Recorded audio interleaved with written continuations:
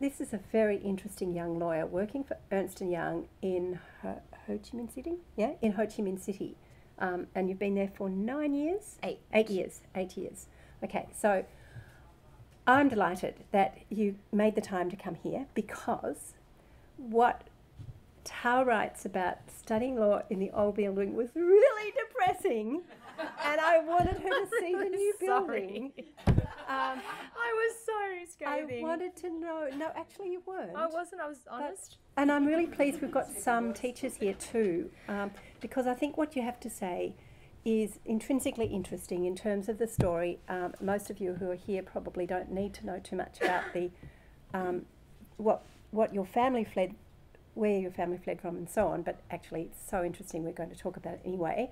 But this is a story that really takes you classically through the refugee experience, the programs Australia had to bring refugees to Australia. But what happened after that? What was it like to land in Sydney and to make your way and to become one of the elite of Australian society in one generation? I think it's interesting because law is a classic vehicle for that transition from poverty through to unimaginable wealth, really, when you think about it. My own husband went through that too. I was explaining this to Thao before. But so what I thought, I haven't done this type of literary thing before. I'm not a very You're doing really person. well, Mary. I'm usually more interested in conveying facts, usually pretty depressing facts about refugees. So I'm going to have a go at doing the literary introduction in an interview. Ben did a better job the other day.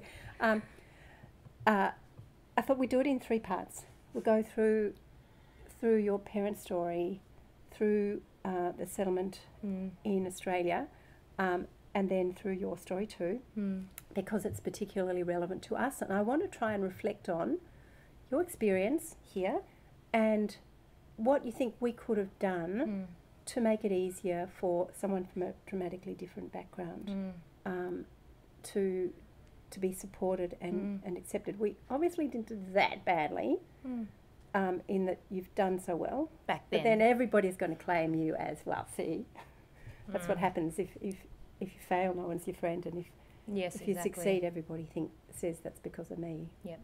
Yeah. So anyway, isn't it a delight? The other thing which is hilarious about this book is that Thao has actually named her boyfriends all the way through. So my last question was going to be, so, Brendan, no, Tony is her husband now. He's not mentioned in the book. That's book 2. Yeah, book 2 has Tony in it. So I just thought I'd get that out of the way straight away. That's particularly a gesture of great bravery, I think, to name your boyfriends. I've changed the names, Mary. Ah, not their real I didn't want to tell you, but because you were really excited about it, and I just, but I had to tell you at some point. It's not their real names, but they are there. They know who they are. Oh, that's hilarious. Oh, that's what I do in my reports, not their real name. Okay. I really am called Mary Crock, so. I don't know Mary about that. Don't you? There must be another name. Well, this actually get called a lot of things, from RJ to Hey You. Anyway, so, Thao. Okay, well, first of all, it's such a pleasure to be here. Thank you so much for coming, and especially to Mary for organising this really at the last minute. I shot her an email, and she, in her classic, passionate, swift style, she just put this all together. So thank you so much, Mary. Look, I think probably, as Mary said, I wanted to share a little bit about the journey of my parents coming to the camps, why they fled. And it's the story of so many other refugees and also migrants. So you probably all know that at the end of the Vietnam War in 1975, when the country was unified under communism, a lot of the Southern Republican government officials and military were persecuted. So my father, who was a banker before conscription in the South, He was conscripted to be a lieutenant in the Southern Republican Army and fighting alongside the Allied forces, the Australians, the Americans. So when the war ended, he was sent to a re-education camp for about 2 years. On my mother's side, we had people in the Navy, in the police, also in the military. And the more high-ranking that you were, obviously the more re-education that you needed. So my uncles were in for about 10 years. When my dad left, he was sent to basically work on the farms and pepper farms, and everyone became a labourer, and all of the assets were redistributed and taken by the state. And on my mother's side, and he wouldn't talk about his experience in the re-education camp. No, he actually can't. And the only way I was able to find out about the re-education camp experience was talking to a whole bunch of other people. So on some of my visits to Vietnam, I met with cyclo drivers, motorbike taxi drivers who were formerly decorated men in the South, who weren't lucky enough to flee and settle in the West. So they told me that in the camps every day they had to stand up and say that they were a traitor to their country by siding with the Americans. They were starving, they ate insects for protein. There was one doctor, he was one of the very few doctors that was associated with the Allied forces that was still able to get a government job after the war fell. And when he told me he was in the re-education camp, he said we were just literally starving, and we had to clear the land for development.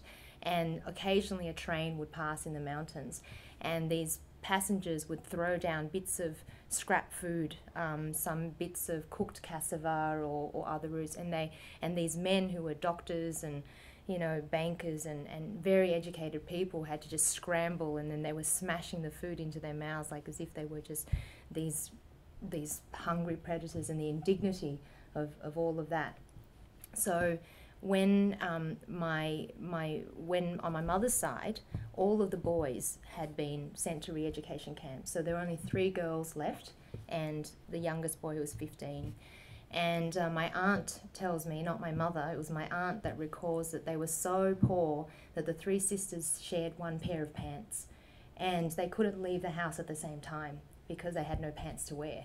And the pants were just patched again and again and again, this piece of rag.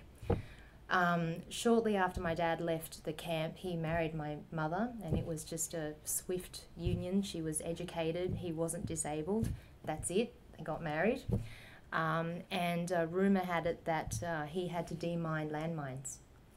So they were looking for him, and that's when they decided to leave in the middle of the night in December 1979. Mm. But they must have been, so 1979, that I'm going to get Thao to show you on the map exactly where her family came from, and to show you where they went. But they must have been planning for some time to leave, though, because so the party that eventually left was your mother, your father, your oldest brother, who was born 12 months. 12 months as a baby. So he was a baby in arms. Yeah. Your mother's brother, 15 years old, who was 15 years old, which was really sad. Yeah. And who was my cousin on my dad's side. And your cousin on your father's side. Yeah, who was also 15. Right, so you had 2 15-year-olds in the group. Yeah. My goodness. But the cousin, he had, in the classic refugee story type, he had gold sewn into his clothes, which he managed to actually secrete all the way through. Yeah. And your parents had some jewellery that they had kept as well. Yeah. But still, had, again, the classic terrible experience with the smugglers. So do you want to just show on the map here? Yeah, maybe? So maybe a bit of context that you probably all knew about the boat people that left Vietnam, but we didn't go by boat, and we actually went by foot across Vietnam, across Cambodia and into Thailand. And just to let you know some statistics about this, that I was doing some very brief research around the book. For the boat people that left, between 1 in 3 and 1 in 2 people died. So you either had a 30% or 50% chance of survival. But and at one particular point in time, actually 70% of the people fleeing into the South China Seas were being picked up and plundered, murdered by pirates. So at this particular time, there were more people dying at sea than possibly at any other time in human history as a result of a direct exodus. They were going all over the world. We had them make landfall in Australia. About 1,000 made it to Australia, but the vast majority went to Hong Kong, Malaysia and Indonesia, and that's where they set up camps. In fact, I saw there were still residues of the Thai camps in Thailand. In 2005, I worked with your friend who was a year younger than you, I think, Lisa Nguyen. We went and tried to resolve a caseload from the Vietnam War still living in Thailand, including a man who had a leg amputated at his high thigh, who stood to attention and saluted me when I came in. Just amazing. Yeah. So then the people that had gone the same route that we left, 9 out of 10 died. Yeah. So we had a 10% chance of survival. And one Ciclo driver that I met, he said he tried 8 times to leave. And on the 9th time, all of his friends were shot dead. So he didn't go he didn't try again. So this is the way that we went. And also at the time, sorry Mary, most of the people that left were young single males. And we had a pack, including a 12-month-old baby. So it's, I mean, the miracles that I'm sitting here with you is incredible. Yeah. So maybe I can just move up. So this is Ho Chi Minh City, and we are from a province called Tây Ninh province around here near the border, but so essentially we went through here across to Phnom Penh to Battambang, and then into around here Poi Phet, and then into Thailand. Yeah. And this area, the Poi Phet border, was the most heavily mined per square kilometre area in the entire world. And so if I can zoom in just to show you. So this is 1979. Yeah. You know what was happening in 1979? Well, in fact, it was the height of the Cambodian genocide. So this family went from really out of the frying pan into an incredible fire. So it's extraordinary that they lived. Okay, so if you...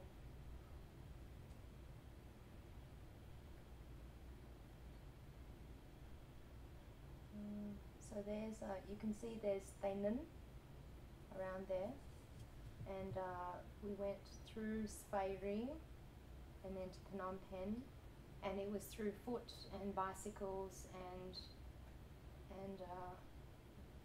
a hand pump sort of trolley on a track that the French built in Cambodia. And this is rough country. It still is today. I think one of the most dangerous things I ever did in my research life was to take a car from Phnom Penh to Siem Reap in Vietnam, in Cambodia, and the roads were just so crude, and everybody just drove down the middle. So you would come straight on, and then at the last minute people would diverge. And that was years later when there's roads. That's 2005. So there was one point towards the end of the journey, and in order to disguise the pack from the Khmer Rouge, which had now been pushed towards the border of Cambodia and Thailand, because the new Vietnamese communist government intervened when the world didn't. Basically Rwanda, if you remember, everyone was saying, look, all this killings is going on, and no one was doing anything. So Vietnam, the neighbour, just had peacetime for a few years. They said, well, 3 million, how many millions of people are being killed? Let's go in.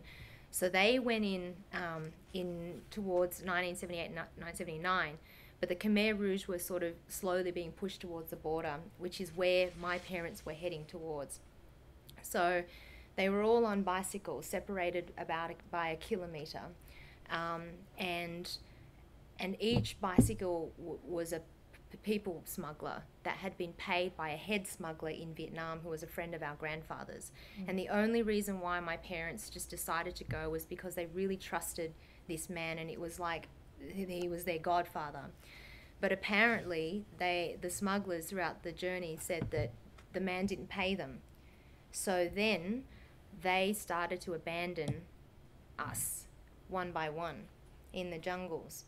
And at one checkpoint, it was a Khmer Rouge checkpoint. So they would just appear, and then, you know, they had guns, and they could just kill you on the spot. And this was a time when they were smashing babies against the heads of against trees to save bullets, and they were just killing people.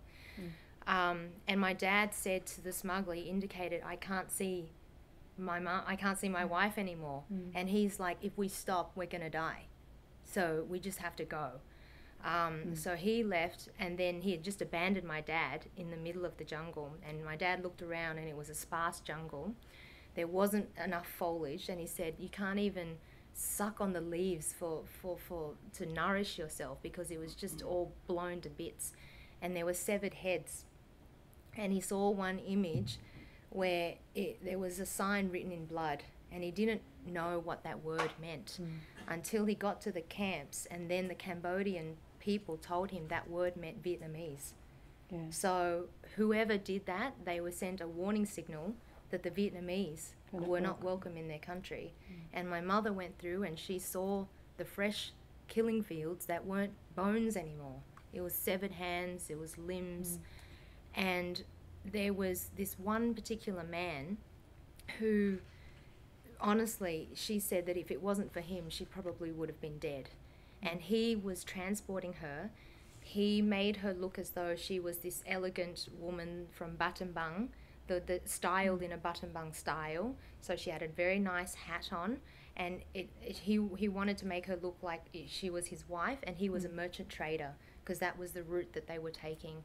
And then he put this beautiful hat on, and the 12-month-old baby, my brother, was wrapped tightly in a sarong to make him look as though he was goods.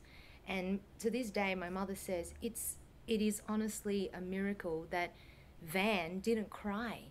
Even at the checkpoint with the Khmer Rouge, this little baby, you know, throughout the whole journey, he was just, my dad remembered looking at his eyes, and he had this stark sense of knowing as a 12-month-old baby. And my father was freaked out. He said, that's an omen that we're not going to make it, because there's something bizarre about this 12-month-old baby not crying and just sort of knowing. And this Cambodian man who spoke French, he put on a black magic spell around my mother, and my mother recognized it from Vietnam, and it was a square with some writing on it, and he put it around her neck, and it was supposed to make her invisible to protect her. So he passed through. The Khmer Rouge told her to get off the bicycle, so she just got off, and then they just exchanged some words, and she got back on and held the baby as though it was some goods. They just went on and kept going. Meanwhile, her younger brother, the 15-year-old, he was stopped, but he didn't make it. And he was by tall. that stage very, very injured. He was injured. He had these insects or scorpions that had bitten his legs in the jungle, so he was limping. It was really infected.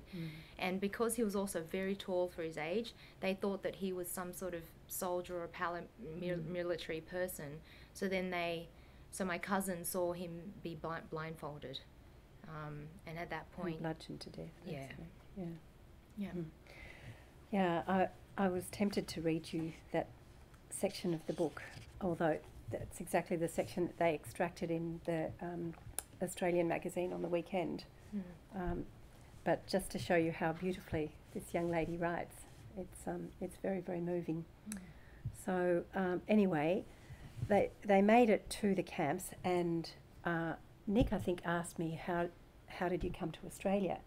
And that reminded me that you were actually born in the camp before you came. And so interestingly, Thao's mum, the first child was born 1 month early. You were born 2 months early in a refugee camp, and you survived.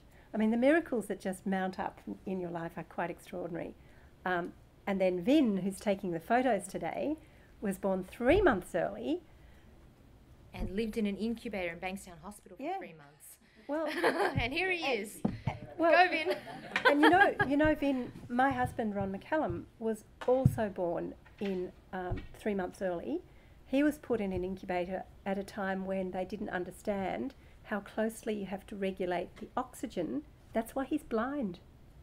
So you're actually a beneficiary from the technology of that came from post World War II, space technology, and B, the learning that they made around about Ron's birth, which is 1948-50, about careful regulation of the oxygen so you don't end up blind or brain damaged. Wow.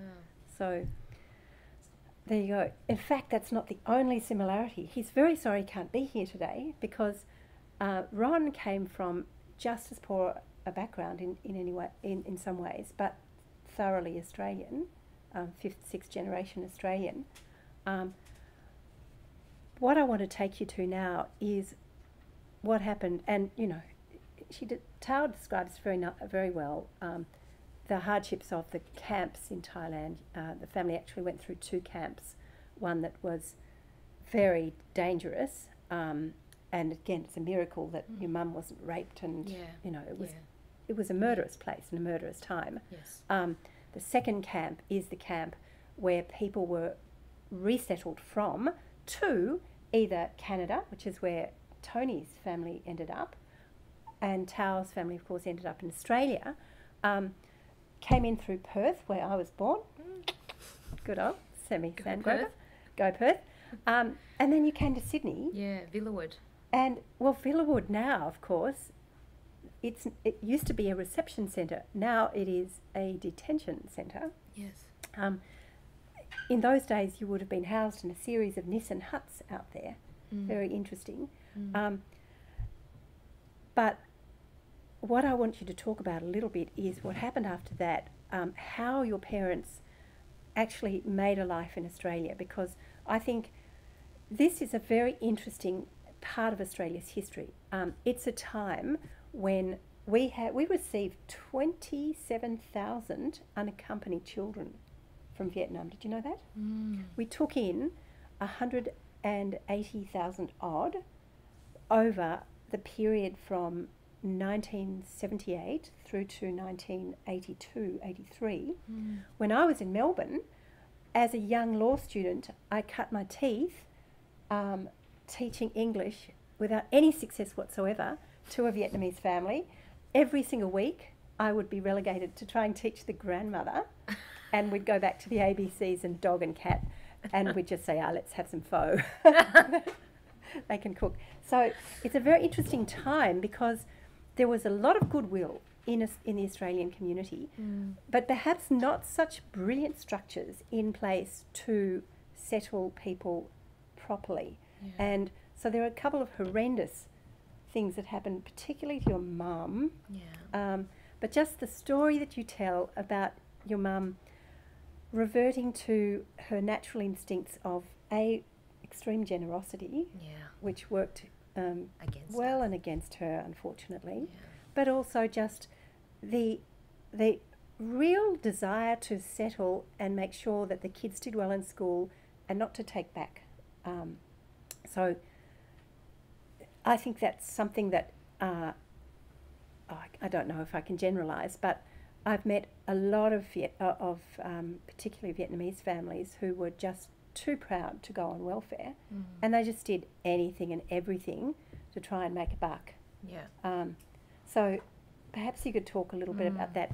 Connection with Ron there is that Thao's mum reverted to outwork, piecework at home, sewing clothes, and that was Ron's lullaby as well. He went to sleep listening to his mother sewing at night. That's incredible. And having to make contracts. Yeah. And tell them about the teeth, because Ron lost all of his as well. What's with that? What's with the teeth? I know. Yeah. Oh. So some things I think have improved. Yeah. Anyway.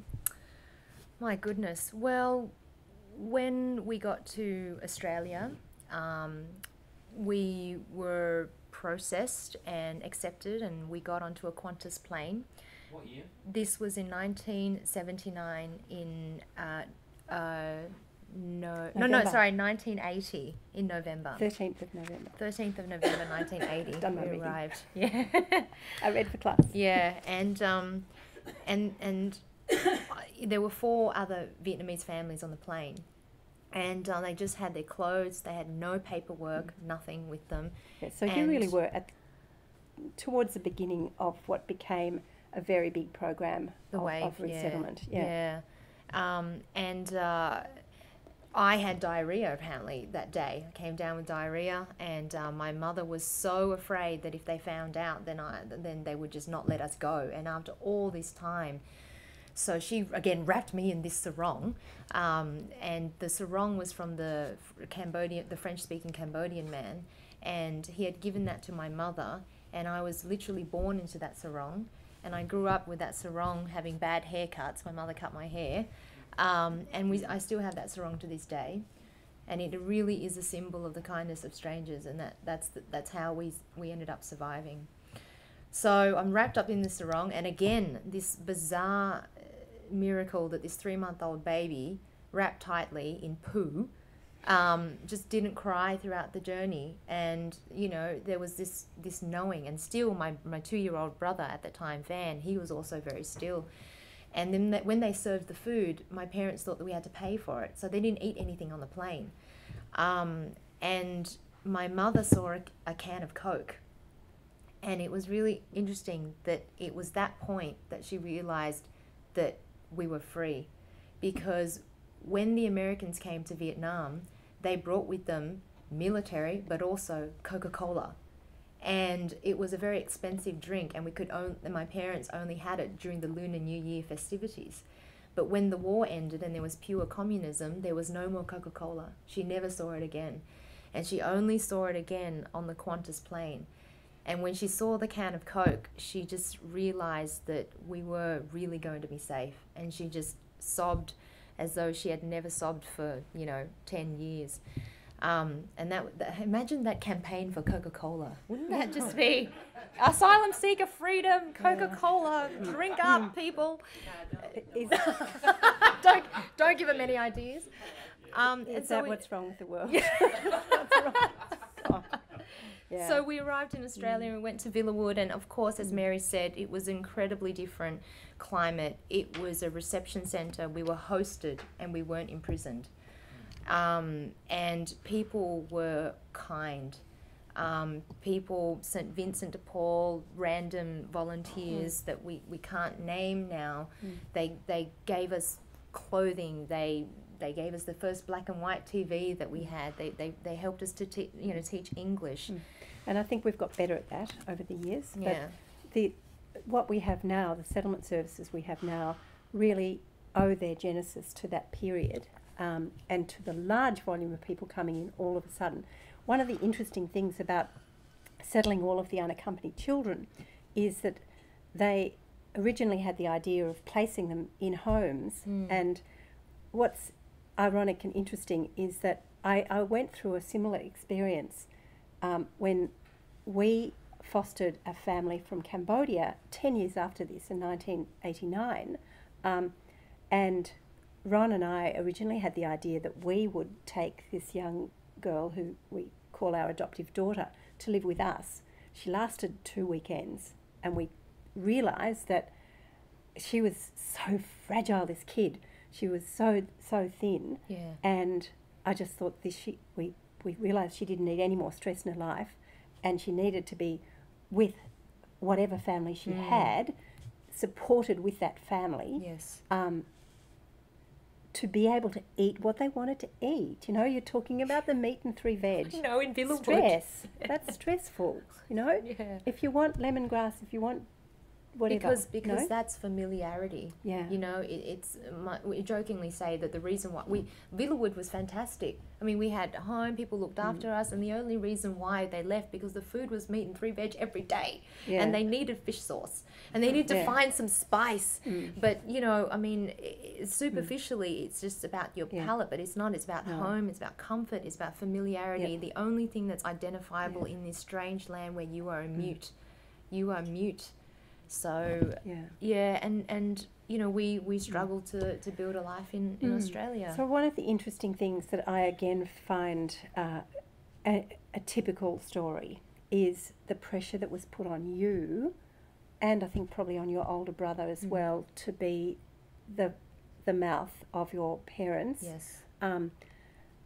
The stories I've heard over the years of children being brought into to interpret for mothers and fathers in hospital situations, totally inappropriate to have this little child having to interpret, you know, whether it's issues relating to Sex. genitalia and sex of the you know, the worst example I ever had was a little Iranian girl who had to go and negotiate an abortion for her mother, who'd fallen pregnant after being reunited with the father, and they just couldn't cope with another child. Imagine what that would do to a child. So I'm here. That's what happened to me. Yeah. Well, you know, I mean, at the beginning I said that, you know, this story is so common for migrants and refugees, and as children we must do that because my parents didn't know the system, you know, everything, and especially my dad with his re-education experience. Every time he saw a uniform, he was put into trauma of some sort, you know, whether it was just a parking officer. I'm like, that guy's the local council guy. Freak out, right? But his first introduction to Australia had also been a picture of this incredibly brutal man who was, you know, size 38 with tattoos all over him and well, we'll go back to that because that's sort of quite funny because we're in the camp. Finally, you know, we're getting accepted by Australia, and the immigration official was in the camp, and she said, here's a magazine about Australia, and the first page is about a pub, and there's this man in a singlet, a blue singlet, wife beater, it's a terrible word, singlet, and he was large, and he had a beard, and he was a truck driver, and he had tattoos everywhere, and my dad was petrified. And he said, this is Australia, and we're going there. And so when we got to Villawood, Jane, my cousin, her father was already in Australia. They had left by boat. So they had visited us, and the first thing my dad asked was, are Australian men really mean? Does it, you know, like that? And go, no, it's not like that. They're really lovely. They're nice people. And like, oh, phew. But on the translating thing, so many of these children do that. And I went to every parent-teacher night for my younger brother, translating for my parents, hospitals, insurance companies, and a whole bunch of other things that as a child, as an 8-year-old, I remember my mother had an accident. I was in the car with her, and I was on the phone, and she was sitting beside me, and we didn't, I don't think we had insurance at the time, and it was a small bump, and he was a real estate agent in Bankstown, Ronnie's real estate agent. I remember I was in 2nd grade, and my mum was talking to me, and I said, let me deal with it, Mum. Can we negotiate $100? Is that going to be okay for you? And he's his little pipsqueak voice going, is $100 okay? Can we pay that? It's only a damaged light. And my mum's like, you know, freaking out, scared. And I said, it's okay, Mum. And of course he's like, okay, $100 is fine. I said, $100 is fine. But what all those little instances indicate is that for these people, that is indignity. There is such a deep indignity in an adult having the expectations, especially from patriarchal societies, where this man who was an educated banker, French literate, working in a factory, having to rely on his 6-year-old daughter to navigate the world.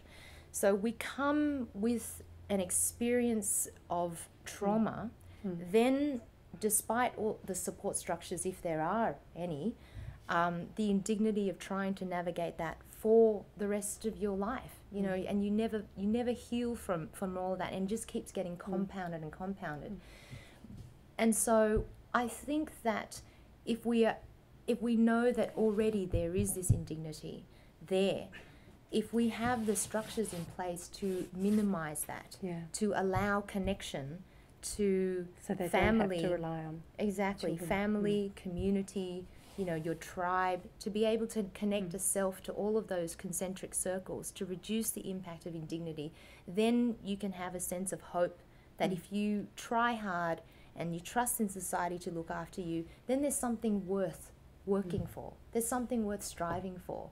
And that, you know, I think at that time in our family, that was there, so that when I studied hard and when I strived and even when I fell down, I got back up because I believed in possibility because we had that there. I think one of the things that comes out very strongly in the book is just how proud you are and were of the resilience of your parents and the respect that you held for them, which is really testimony to their character and to yours.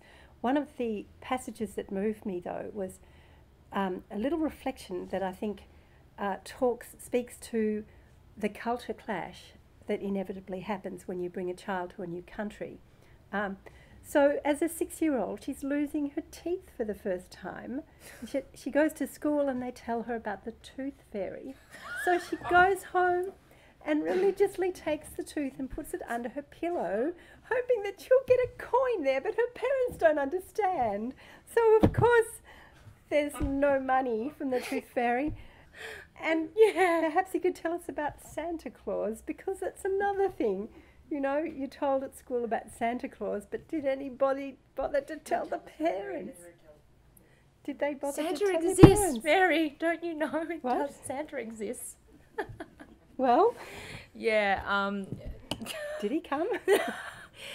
Santa was actually quite global. So in Vietnam, people knew about Santa. So I remember my first Christmas and my mum was actually going, oh, look, there's Santa Claus, and I was straining to find out. But the tooth fairy never made it to Vietnam. We have kitchen gods. We don't have tooth fairies.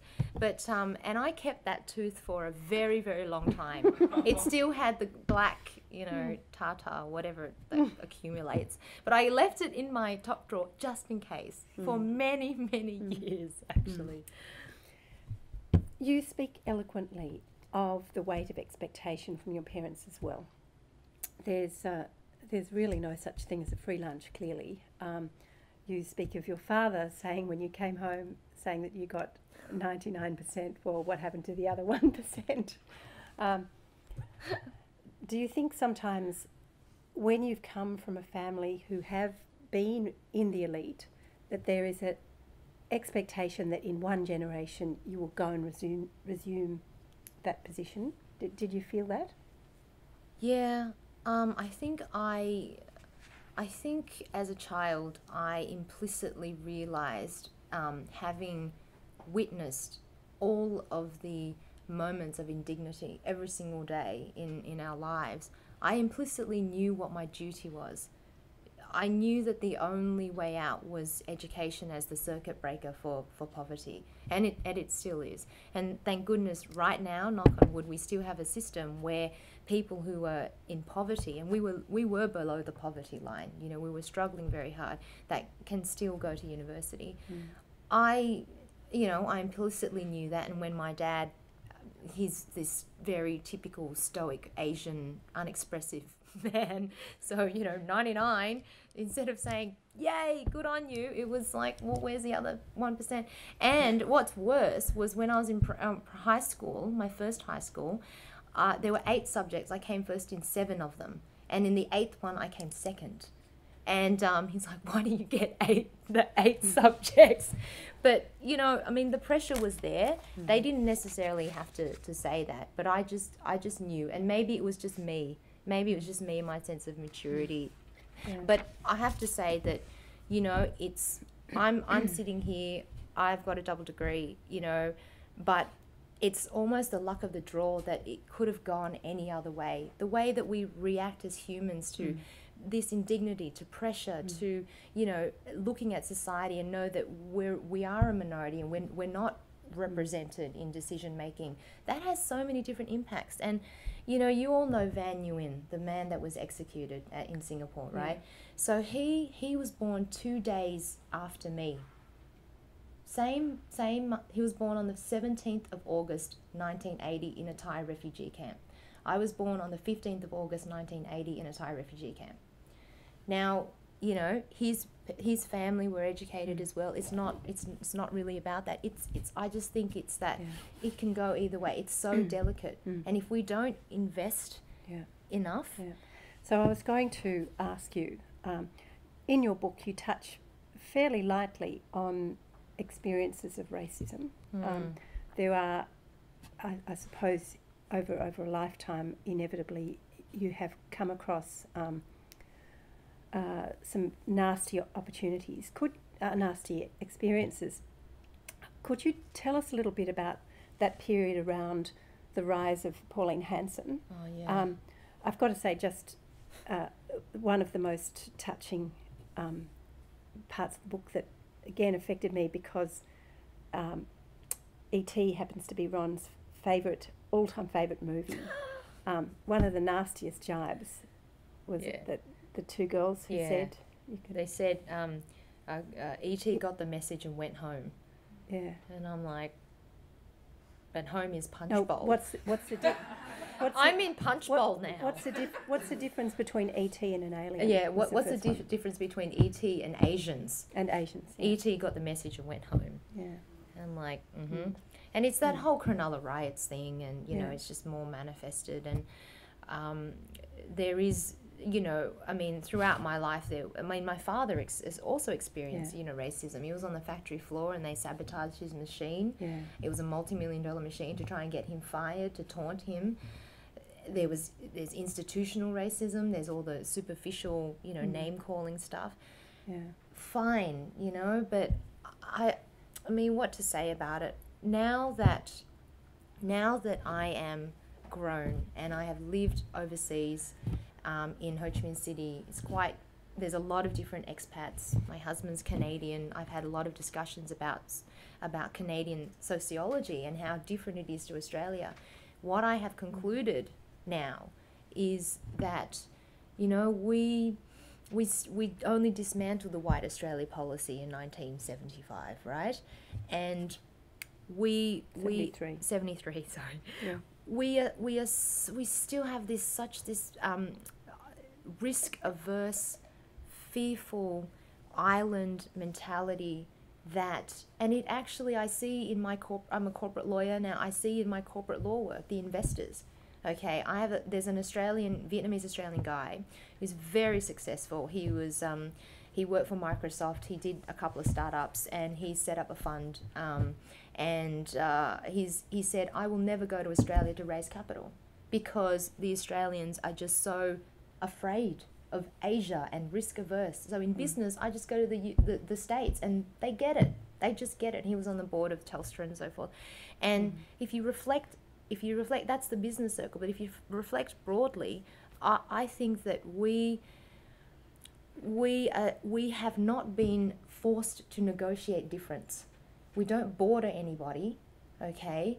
And within our communities, this fear of asylum seekers and migrants, it's now actually making us recede in the way that we are thinking, and it's putting us on a back foot because our younger generation are completely unprepared to navigate the cultural, economically complex landscape of the 21st century. I'm in a boardroom, okay, doing an M&A deal, hundreds of millions of dollars, and the people who just do not have the skills are those who've grown up in homogenous societies. They can't navigate, they don't get it. And it's not enough to be literate in another language.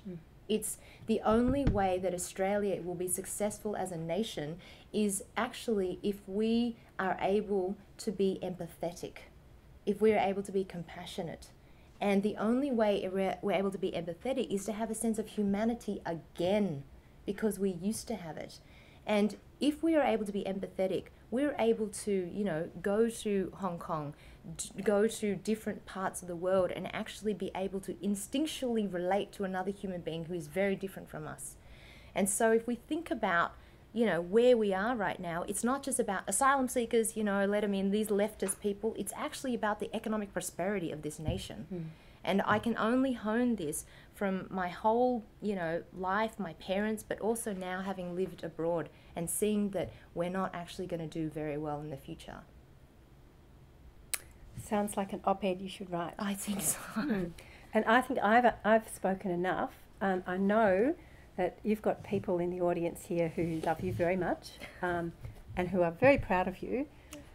I should just mention that amongst Thao's many achievements, she ended up working quite closely with the UN Human Rights Treaty bodies and appearing, in fact, going to Geneva with Judy Cashmore as part of the shadow reporting group for our review by the Committee on the Rights of the Child.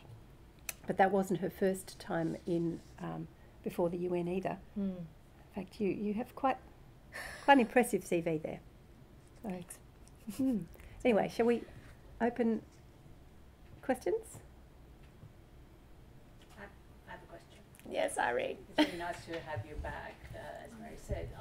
How do you see the kind of particular decisions that governments make in terms of shaping the public discourse? Because when you look at the way the public discourse in Australia has shaped over, you know, the last 13, 14 years, there are kind of very definitive vested interests that get promoted in the public discourse, and issues such as, you know, the common humanity, compassion, care for environment, all of those issues. And don't take this the wrong way, because I know you're a corporate lawyer now. Yeah. But the privileging of commerce over, you know, all sorts of other issues get downplayed. So it's kind of, I'm really interested to hear your perspective on that in terms of like the issues that you raise. Okay. Look, I've been living overseas. I get my news from, you know, Facebook and what's happening in Australia through, you know, certain people that I follow. It's sad. It's just sad. The public discourse isn't brave. It's not courageous. It's not actually Becoming. Yes. What's really unfortunate is that it's so one-dimensional. This is not the way that the world is. And so, you know, all these issues, humanity, you know, economic prosperity, corporate, they're not necessarily mutually exclusive. They're actually, they actually can be, there's a very clear link that can actually move things forward in a certain way. And so I feel very disappointed.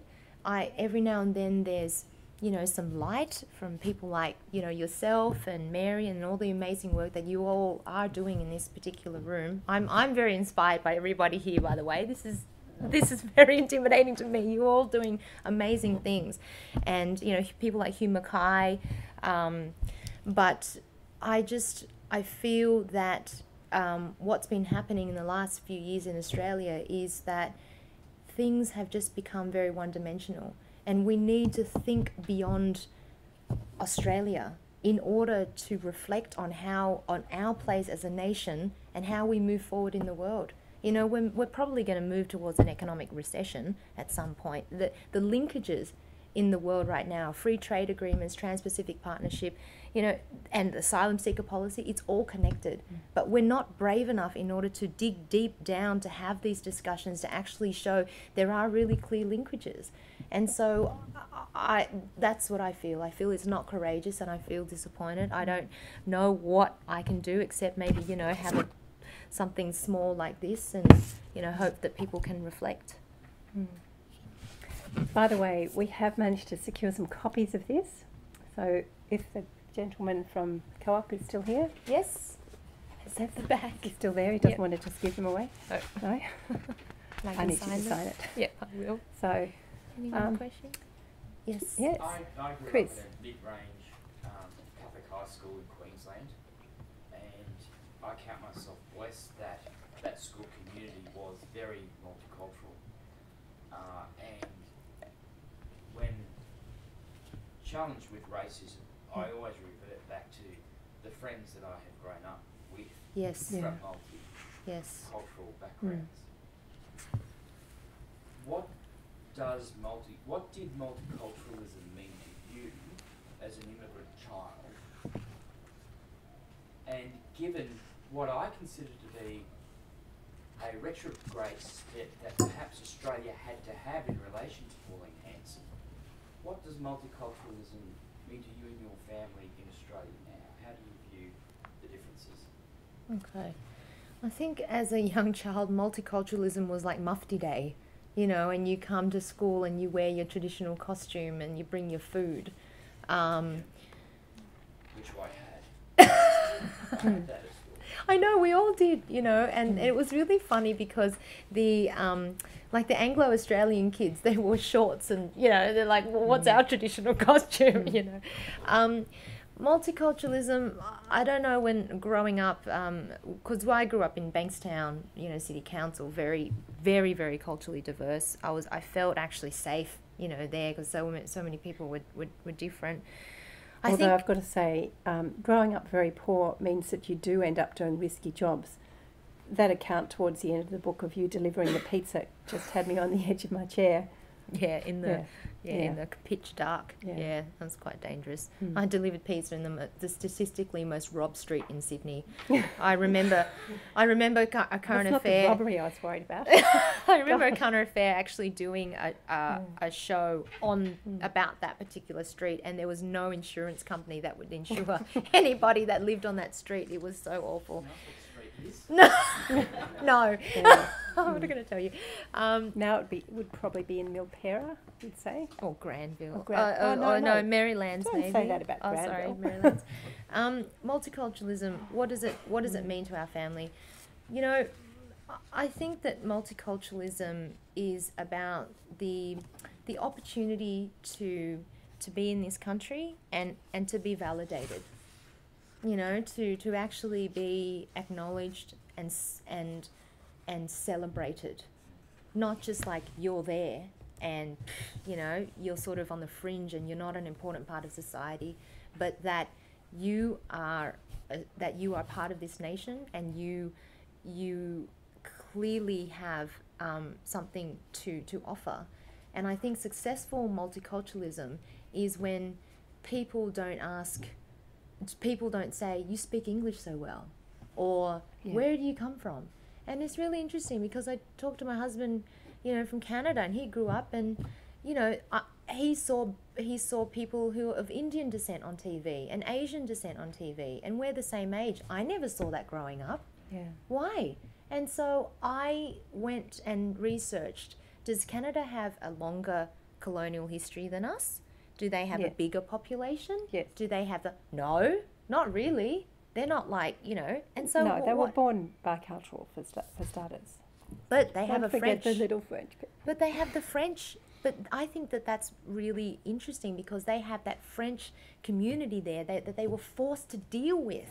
And discriminated against. Sure. Let's not forget. They discriminated.